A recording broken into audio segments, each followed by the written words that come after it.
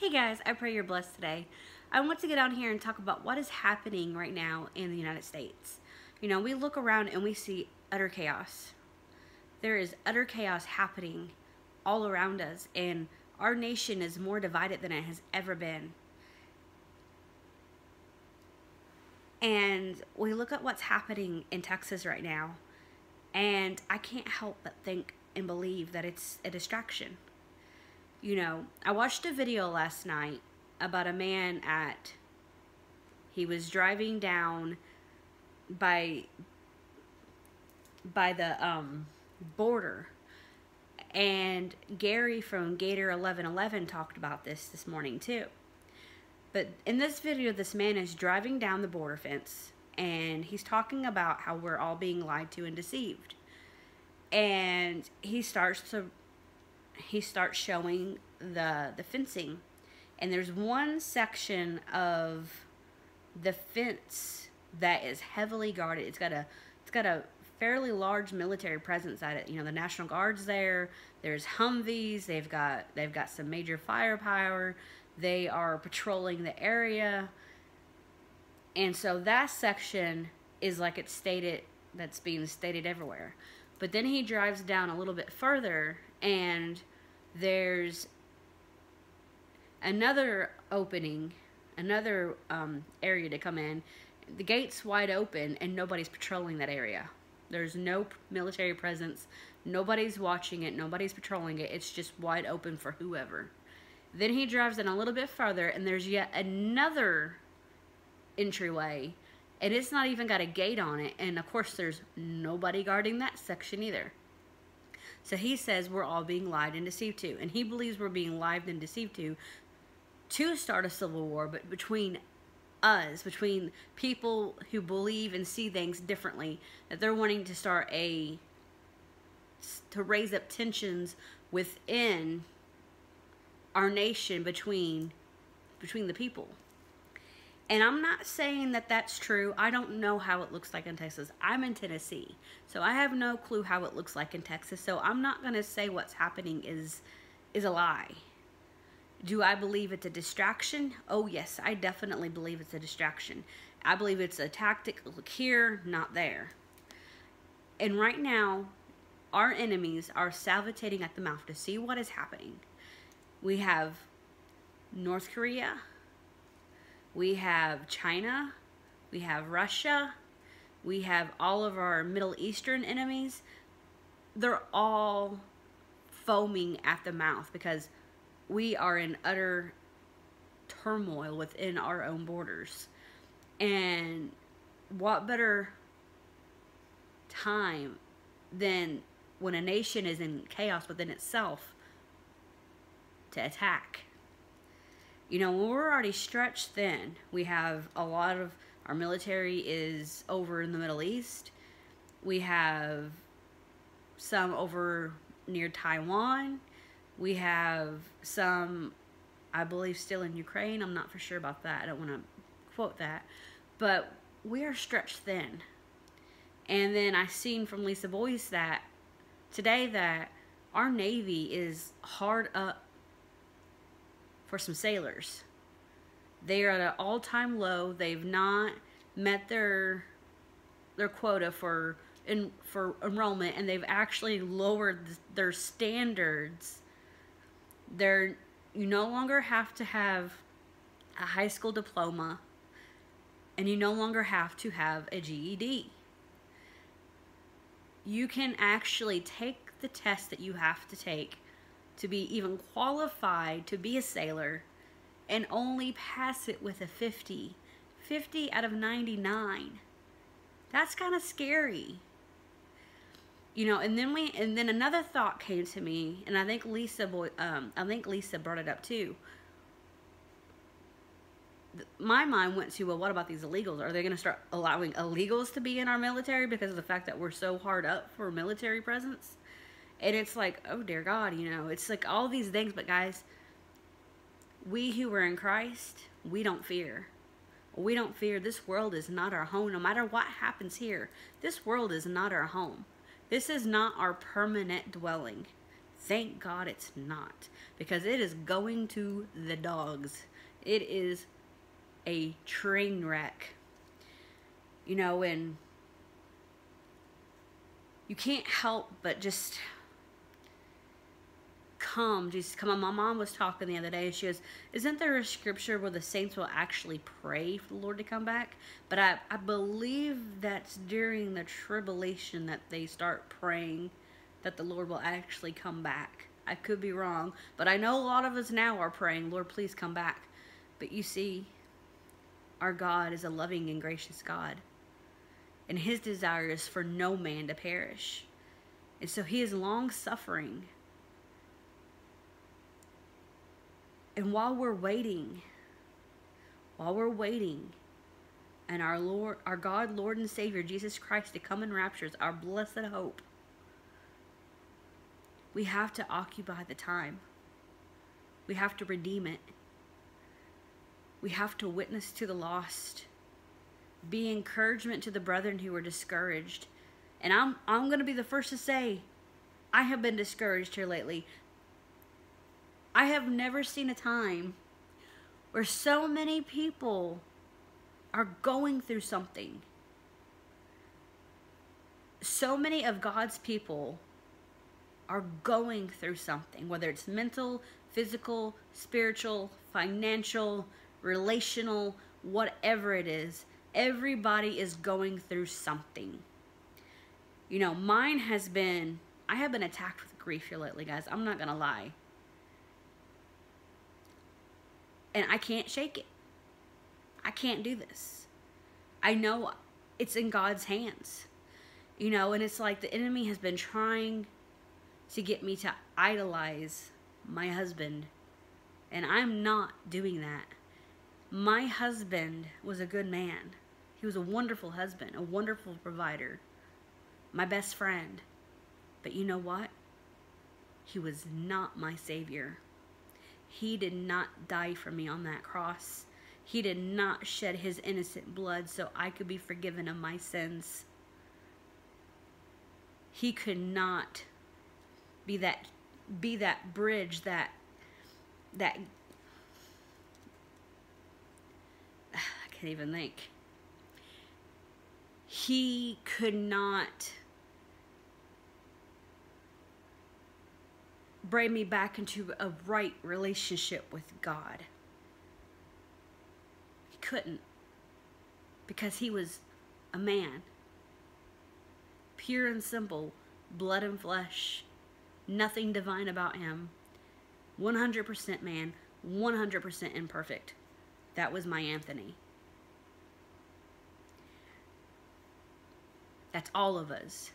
None of us are perfect, and we're going to fall. We're going to do things we shouldn't do. We're all going to fall short of the glory of God. No matter what you're going through, don't set up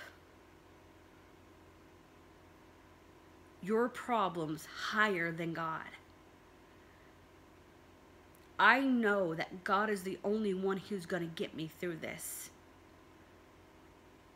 My husband cannot comfort me. He cannot be here for me. Do I wish he was? In some regards, yes, I do. Would I ask God to bring him back? No.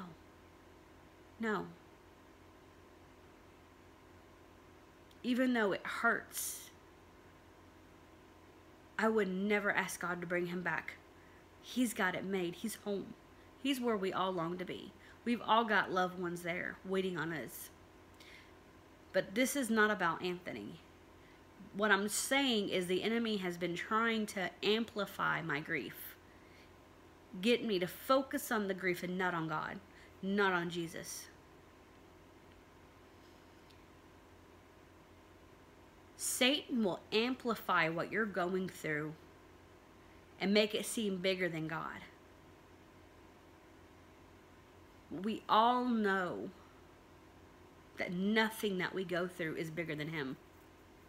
There is nothing that we can go through that is bigger than him. We have got to keep our eyes on the Lord. Because Satan is prowling like a lion, seeking who he can devour. Now is not a time to give up. Now is not a time to go back into the world. Nothing is worth your relationship with the Lord. I prize my relationship with the Lord more than anything, more than any other relationship that I have.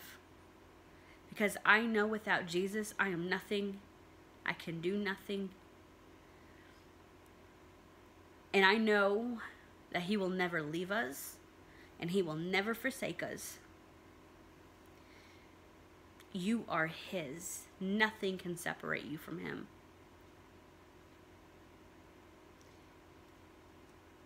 You know, if you don't know Jesus, you're missing out on the best thing you could ever have in your life, and that's that beautiful personal relationship with Jesus. I talk to him just like I'm talking to you. I talk to him even if it's to say, I love you, Lord, or thank you. Thank you.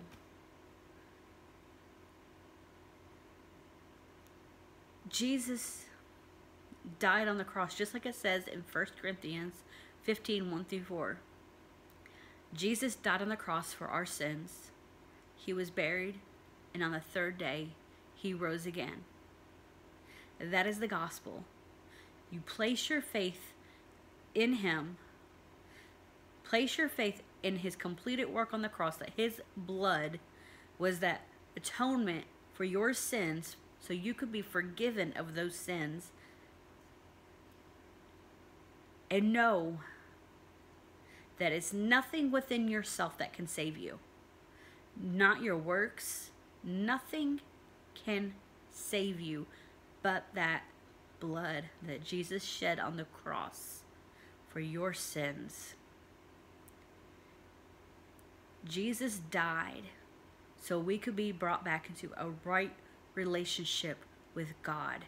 Because of the fall of man in the Garden of Eden, from that original sin, sin entered the world, and because of sin, the punishment is death. But even if we die who are found in Christ, if we die, we truly don't die.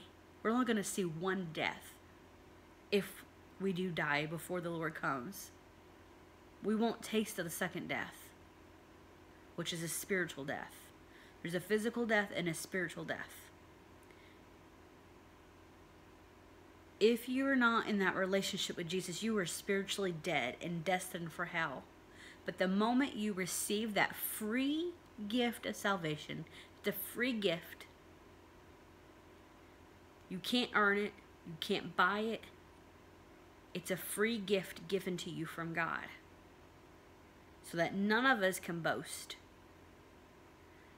Once you receive that free gift, your destination is changed, and you no longer will face that second death. You will only taste of one death. And some of us won't even taste of death at all, because we'll be raptured before we die. I want to be counted in that number. But the beauty of it is, when we're found in Christ, we don't need to fear death, because we know to live is Christ, to die is gain. We know where our home is at, and this world is not our home. And I wanted to read, and I know I've read this before, but I wanted to read it again. And that is in John 14, 1-6. Let not your heart be troubled. You believe in God, believe also in me. In my Father's house are many mansions. If it were not so, I would have told you.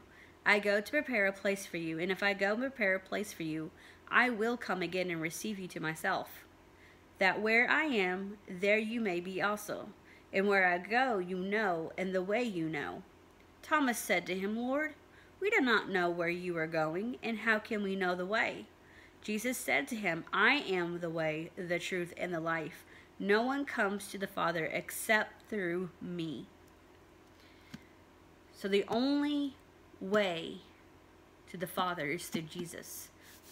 Only way to heaven is through Jesus. There is no other way. The universe cannot save you. You cannot save yourself. Muhammad, Allah, Gandhi, Buddha, all of these, they cannot save you. Jesus and Jesus alone. You know, so let's keep our eyes on Jesus, no matter what we're going through. Allow the Lord to touch you, and I'm talking to myself too. Allow the Lord to heal you, to touch you. Allow him to be there for you with wherever you're going through. And like I said in that other video, lay your Isaacs down. What are you holding on to that you need to let go of? What are you not giving to the Lord that you need to lay down and say, okay, Lord, here it is. You know, he wants to radically change your life. But he only can if you allow him to. You know, when I got saved, I was heavily addicted to pornography. And the Lord completely took that desire away from me. Other things took a little time. You know, it was the sanctification process, and we'll go through that sanctification process until we die, or we're raptured and we're put in our glorified bodies. Our bodies are changed and glorified. We will never stop that sanctification process until we go home. When you come to Christ, you're justified. You're made righteous in the eyes of God through Jesus Christ. During our walk with the Lord, we are sanctified. We are brought from glory to glory to glory. He pulls things out of us, and we grow closer and closer to him. Our relationship gets stronger and stronger with him. But you have to allow him to do that. You have to allow him. You have to let go of these things that are burdening you down. And believe me, the Lord, he'll convict you. The Holy Spirit will convict you. And you'll know when you're doing something you shouldn't do it, or if there's something that you're refusing to let go of. Is it really worth it? Is it really worth it? You know, none of us are perfect. None of us are perfect. And we're all going to fall. We're all going to fall short of the glory of God. We're all sadly going to mess up because we are in these sinful bodies. We have not, when we get saved, we do not discard this sin nature. Sadly, it is with us until we go home. This is why our bodies have to be glorified, because sin cannot enter into heaven. Our spirits are sealed, but these bodies, they're sinful. They're fleshly. They have to be glorified. They have to be changed. Alright, but I feel like I'm rambling, so I'm going to go ahead and get off here. But seriously, guys, don't let the things that are happening in this world distract you or scare you. You know, I'm not saying that this is a deception. Do I believe there's a level of deception? Yeah. Do I believe that we're being lied to on a daily basis about everything? But don't let these things that you see going on trouble you. Keep your eyes on Jesus and know that Jesus has got you. He's got us. And soon and very soon, we're going home. And we won't have to worry about this maddening world anymore. They can have it. And while we're still here, we're going to pray for our loved ones. We're going to trust God that He is going to save them. Only He can. We can't save them. Believe me, if I could take an iron skillet and just smack my family in the head with it, tell them to get right, I would.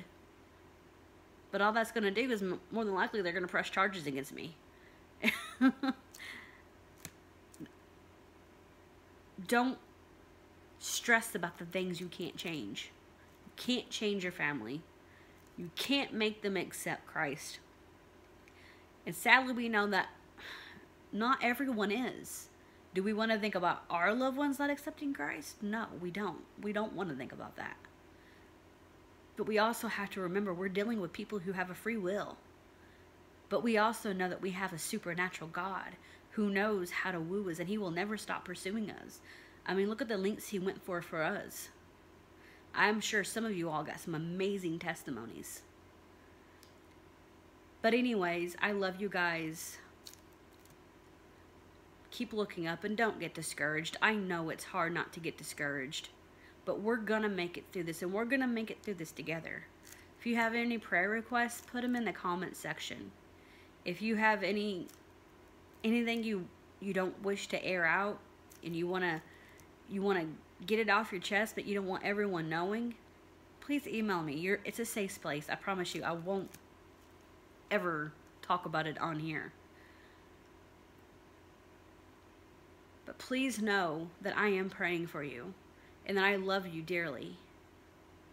You all mean the world to me. You're my brothers and sisters, and we're going to spend eternity with each other. So just keep looking up, okay? Don't give in, don't give up, and don't quit. I love you all. God bless you all, and I will talk to you soon. Bye.